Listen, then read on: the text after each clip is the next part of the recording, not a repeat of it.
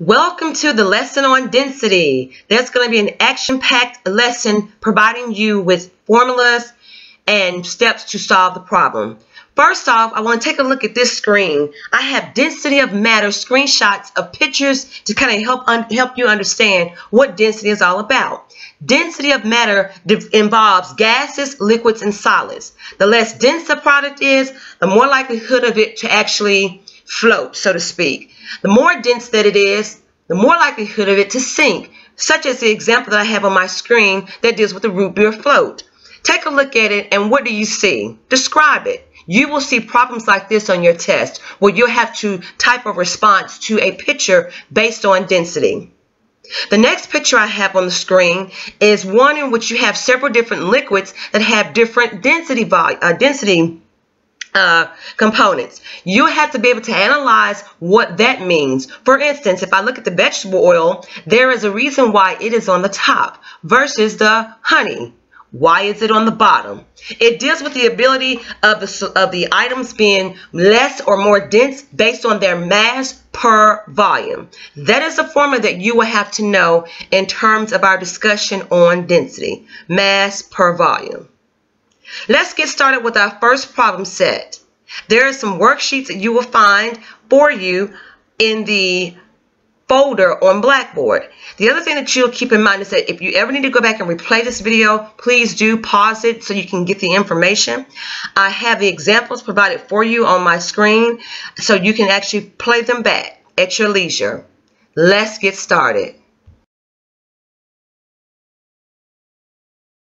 That has two units. D equals mass over volume. As we look at the first example on our worksheet, we find that the mass is provided along with the volume. The units do not cancel out, therefore they are incorporated in our final answer.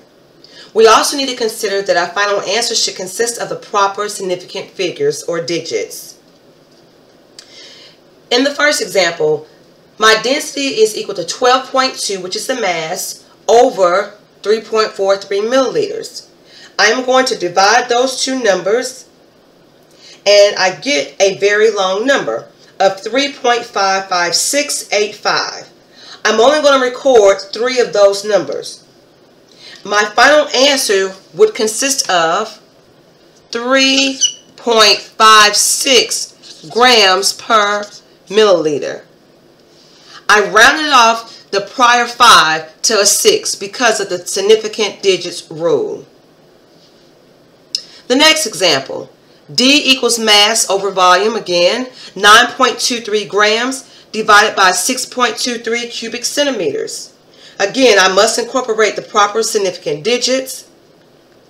Therefore, my final answer should be recorded as 1.48 grams per centimeters cubed, or cubic centimeters, however you want to say it. Let's take a look at the next example, where we have to calculate the volume of any object given the masses and the densities. One thing I want you to keep in mind is that the boxes that you see on that worksheet are used for you to incorporate the formulas.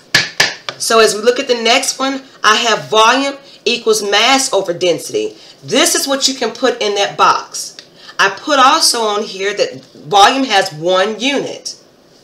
Volume is equal to the mass of 14.45 grams divided by 0.982 grams per milliliter.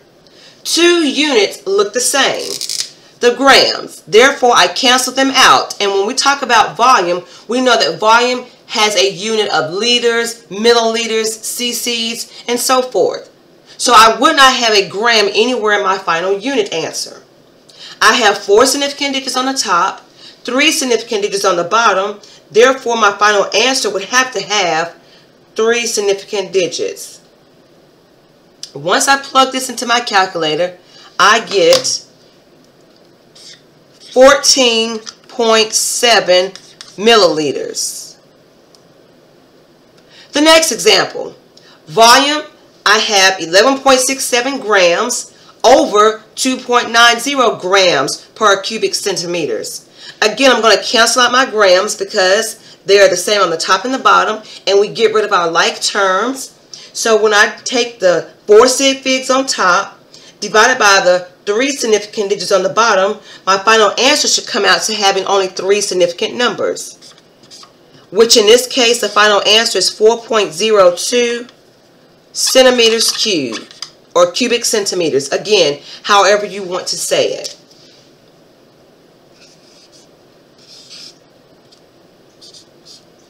Let's take a look at the last example on your worksheet where you have to calculate the mass. The mass, again, consists of only 1 unit. So, what I'm going to do is put the final formula here of density times volume. So in my problem, letter A, I have the volume of 14.45 milliliters. The density is 3.91 grams per milliliter. You should notice something here, that 2 units will cancel out.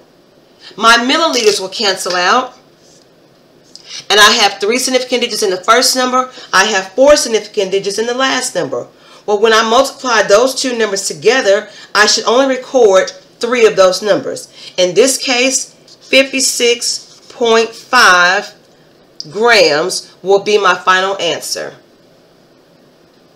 In the last example, I have 3 significant digits, and in the last number here, for the milliliters, I have 3 also. What I'm going to do is multiply those two numbers together, again canceling out my like terms, which are the milliliters, and I'm left with 7.91 grams as my final answer.